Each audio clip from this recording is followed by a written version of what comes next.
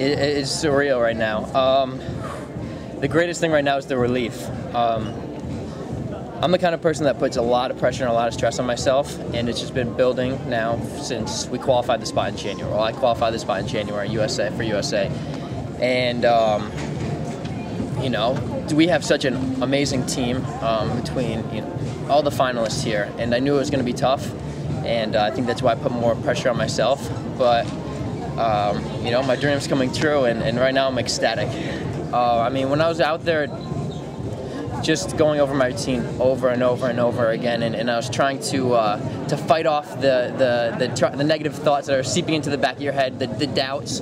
So I was really trying to block those out and calm myself down, because, you know, with pressure comes all these nerves and the hand shaking and then all the symptoms. So I was trying to really block those out and get myself to the state of mind where I can perform at my fullest potential.